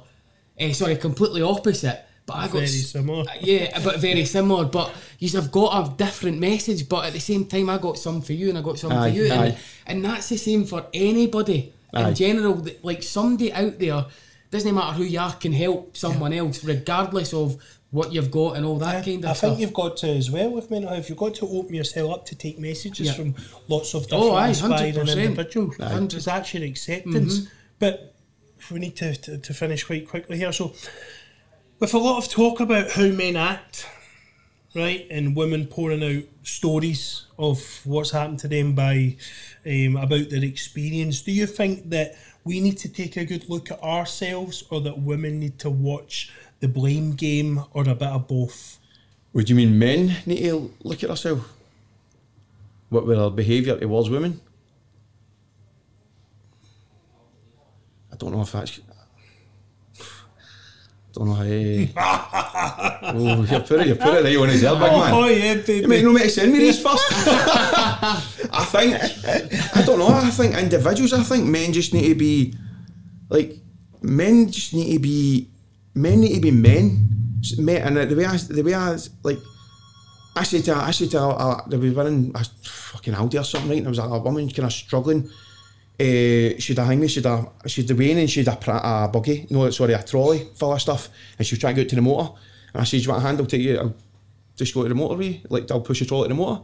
She went, I'm quite capable, thank you. And I was like, oh, fucking hell, man, I was just trying to be a gentleman, but now being a gentleman, you can offend people. Yep. It's like, I'm kind of old school that way, like kind of, like standing up to give a woman a seat or something like that, but now that's all, because I'm a woman, you need to give me a seat. So I'm quite kind of, I would say, traditional and old fashioned. So, but yeah, I think that extreme feminism ruining it for everyone else.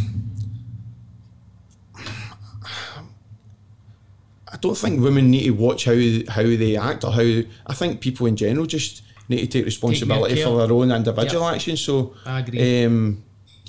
I don't think, I know there was stuff going about lassies about how they dress or something. Fucking dress how you want. Do you know what I mean?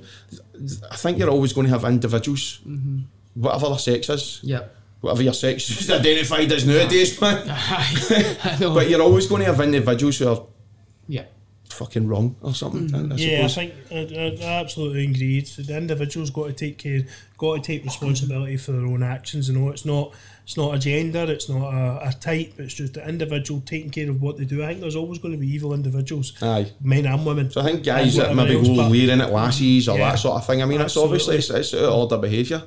But absolutely. We all need to take more care though, and responsibility for self, not for everybody else, but for you as a person. And as long as you're doing all right, then it's their responsibility to make sure they're. But we don't work well as a society. There's so many things in society. Be sound. That's it. That's it. Be sound, man. What traits do men need to keep in bin from the old school, man? For the old school, I'm trying to keep old school alive, man.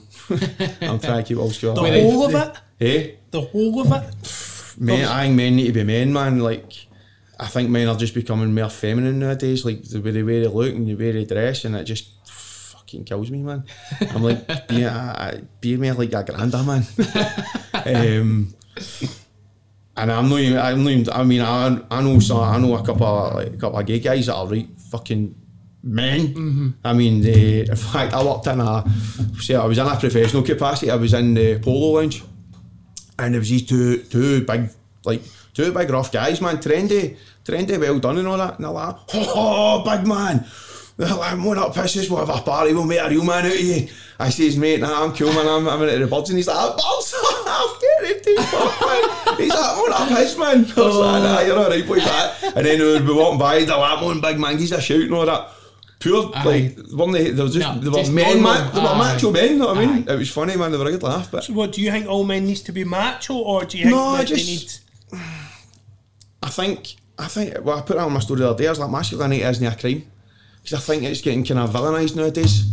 It's like, you see when you were wee, and you had your granny and your granda, your wee granny, it was like, you got a wee cuddle off your granny, your granda, you got a cuddle off your granda. It was like, I think, like your granda would fix things for you, or your dad would fix things for you. I'm not saying my mum wouldn't fix stuff, but you went to them for different things. Do you know what I mean? If you were greeting, you maybe went to your ma.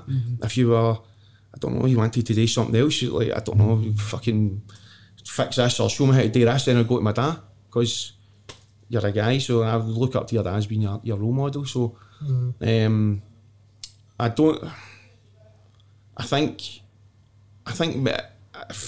I mean, be what you want, be an actor you want, but I think that masculinity in the old-fashioned working class fucking man is being kind of, it's as if it's dangerous to be that, or it's not dangerous, but it's as if it's been kind of villainised. And I think it's alright to be a fucking man. Do you know what I mean? It's interesting. It's not my place or anyone else's place to judge. It's everyone's got an opinion. It's nice to hear yours.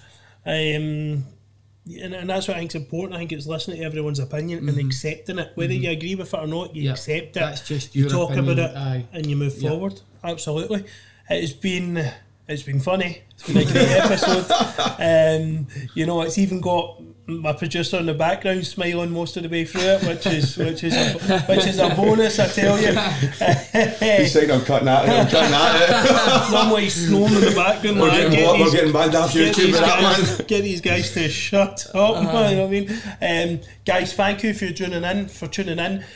This guy is fantastic, he keeps so many people inspired, and he's motivated thousands through lockdown. Even myself and Dylan, who discovered his page about a week ago and has fallen in love with him. No, hey, I've followed him for a good few months. I've got a poster of him in my wall. I know, man. He sent me a wee pic and goes, I think this is alright for my screens there. Is it too much? If he sees it, will he run away? Fuck, it's still that. So it's been a great episode. We're getting on so many different people from so many different walks of life, and I hope you're enjoying it too. Please like and subscribe.